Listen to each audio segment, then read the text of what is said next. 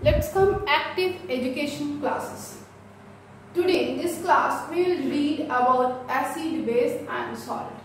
This acid, base and salts are very important compounds in our everyday life. So we need to know the properties of these salts, these acid, base and salts. So first we will read about what is acid. Acid are those chemical substances which gives hydrogen ion means H plus ion or hydronium ion means H3O plus ion in water.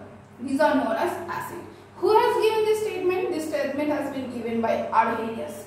According to the Arrhenius theory, acids are those chemical substances which gives hydrogen ion means H plus ion or hydronium ion means H3O plus ion in water, or you can say in aqueous solutions. These are known as acids.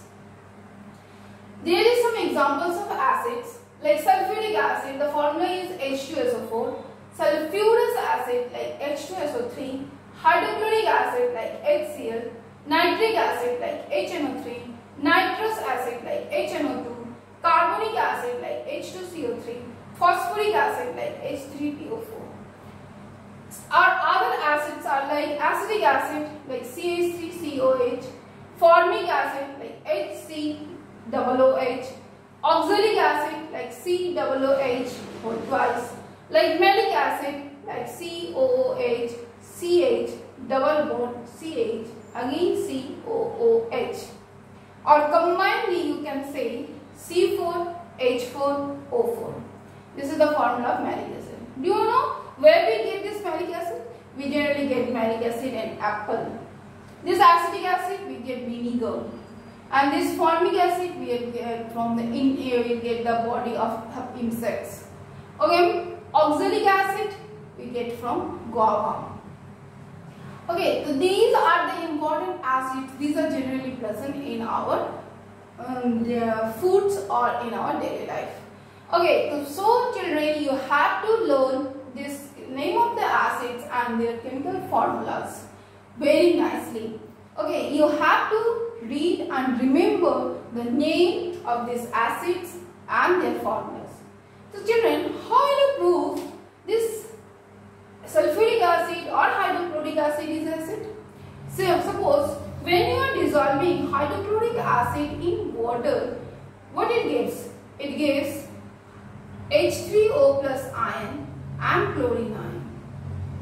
It means, it proves that this gives the hydronium ion. It means this hydrochloric HCl is an acid.